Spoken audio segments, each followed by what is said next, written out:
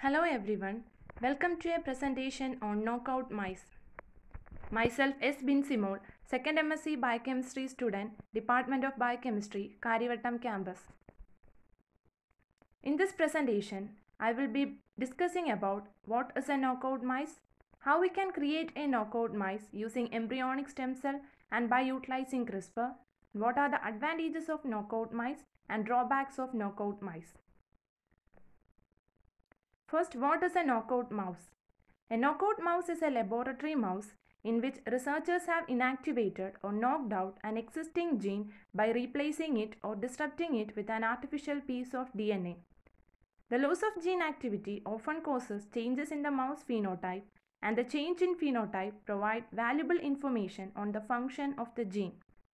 The Nobel Prize for Physiology or Medicine in 2007 was jointly awarded to Mario R. Capecchi, Sir Martin J. Evans, and Oliver Smithies for their discoveries of principles for introducing specific gene modifications in mice by the use of embryonic stem cells.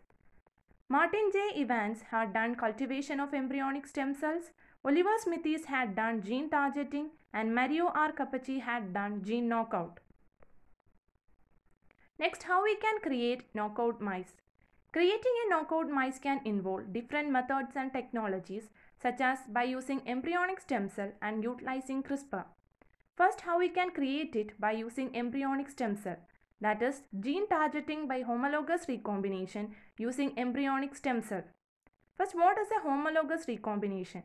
It is the exchange of genetic material between two strands of DNA that contain long stretches of similar base sequence. This is an illustration showing the homologous recombination. In this gene targeting method, we are introducing an artificial gene sequence that is directly targeted to the specific gene sequence that we are going to knock out with the help of a homologous recombination vector. The homologous sequence in the vector are positioned to flank the existing gene or the gene which we are going to knock out on both sides, that is on upstream and downstream. So in the embryonic stem cell, the cellular process of homologous recombination take over, identifying the matching part of the sequence and supporting replacement of original piece of DNA with the engineered artificial homologous gene sequence, hence knocking out the wild type gene. So this is the flowchart showing the steps of gene targeting method. As this method is done in embryonic stem cell, the first step is the culturing of embryonic stem cell from mouse. Then we need a vector to introduce the homologous sequence into the embryonic stem cell. So the second step is designing a targeting vector.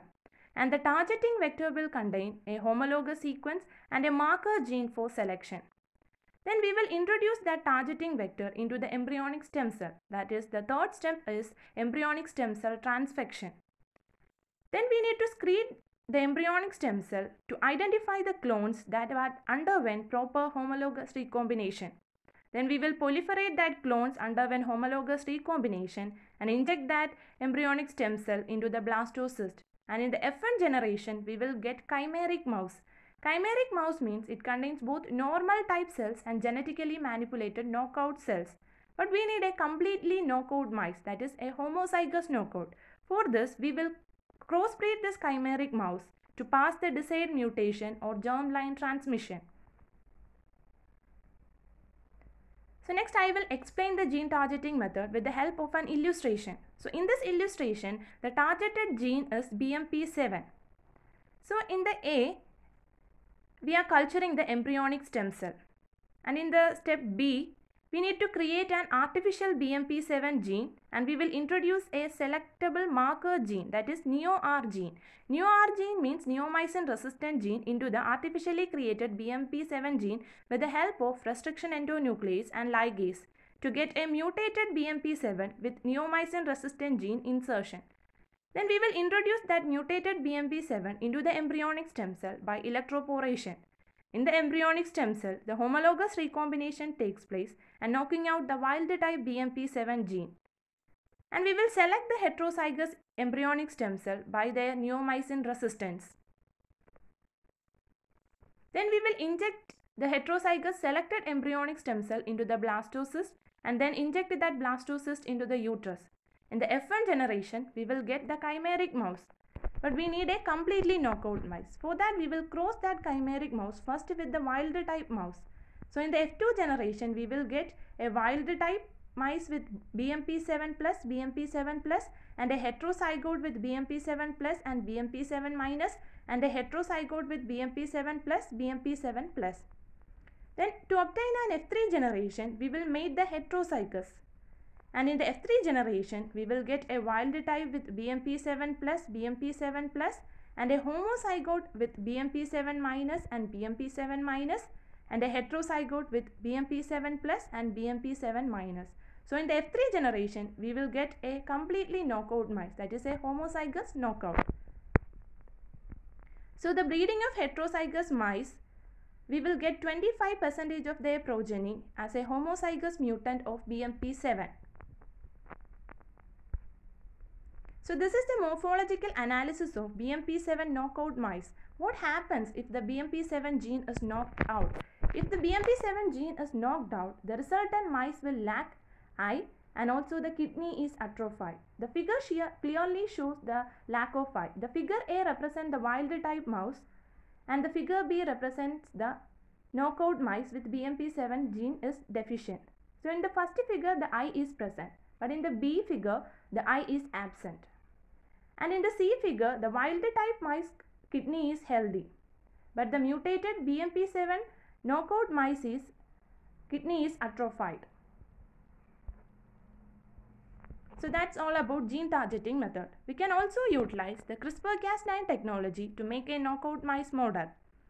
The CRISPR genome editing system is an RNA-gated endonuclease system allowing the user to design gRNA. gRNA means gate RNA, which will target small DNA sequences of interest. In the presence of Cas9 endonuclease, the gate RNA directs Cas9 to unwind and cleave the double-stranded DNA at a specific location.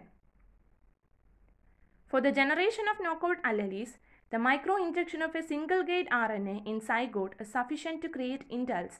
Intels means insertion or deletion in a critical exon of choice, inducing a frame shift mutation and therefore functionally abolishing the gene of interest. The emergence of CRISPR-Cas9 gene editing technology has considerably improved the time frame and the process of creating these modified alleles. In particular, this revolutionary technology has enabled the rapid production of knockout mice or mice carrying a single point mutation which mimic those in human patients.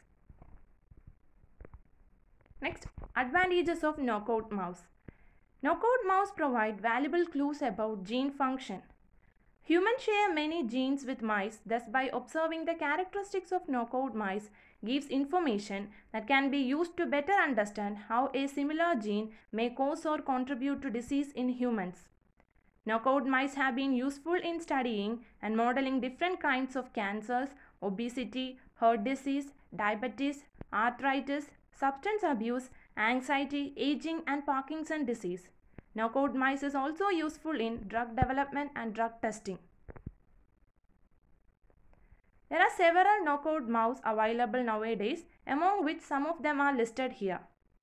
First one is SCID mouse. SCID means severe combined immune deficiency. In this condition, the total immune system is lacking, and the SCID mice were developed by eliminating a single gene, and the resultant mice lost the ability to produce B lymphocyte and T lymphocytes. Second one, nude mice. FOXN1 gene is knocked out to form nude mice, and the mutation caused deteriorated or absence of thymus, resulting in inhibited immune system due to the reduced number of T cells. And this nude mice is valuable in research because it receives many tissues and tumor grafts as it mounts no rejection response. Next, DB mice. DB mice is created by knocking out leptin gene, and the resulting mice will be obese and develop diabetics. Hence, it can be used to model phase 1 to 3 of diabetics type 2 and obesity. Then knockout mouse with memory loss. The memory process in brain are believed to be carried out by a specialized area called hippocampus. By a gene knockout technique, researchers have developed mice that lack hippocampus, and these knockout mice lack the ability to remember. Next, drawbacks of knockout mice. About 15% of the gene knockouts are developmentally lethal. which means that the genetically altered embryo cannot grow into adult mice. The lack of adult mice limits studies to embryonic development and make it more difficult to determine a gene's function in relation to human health. In some instances, the gene may serve a different function in adult than in developing embryos. Knocking out a gene also may fail to produce an observable change in a mouse or may even produce different characteristics from those observed in human in which the same gene is inactivated. For example, mutation in the p53 gene are associated with more than half of human cancers and often lead to tumor in a particular set of tissues. However, when the p53 gene is knocked out in mice, the animal develops tumor in a different array of tissues.